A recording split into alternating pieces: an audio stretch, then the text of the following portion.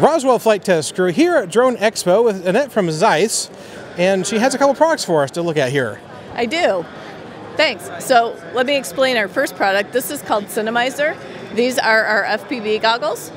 These are a great goggle for our FPV flyers. These will connect through either our standard def feed or through an HDMI feed. Really, so if you have like a HD downlink or a standard def, you can use these goggles for both, and they are sharp, tack sharp. I was looking through those, amazing crisp and clarity. They do, and one of the nice features and the reason that you have such a sharp picture is they have focus adjustments built into them. So even people that wear prescriptive lenses, you can take those glasses off, you can dial in. The diopter settings are from a -5 to a +2, so we cover most prescriptive lenses right there. That's very cool, so I can wear that without glasses and see just great. That's wonderful.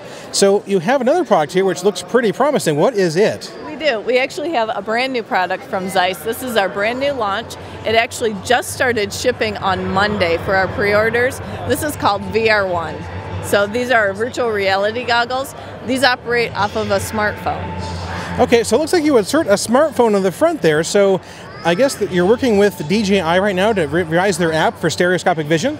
That's right. So what we're working with right now is we are working with DJI to modify the DJI app so that we have the split screen, so that now we can just slide our smartphone with the DJI app in it right into the tray.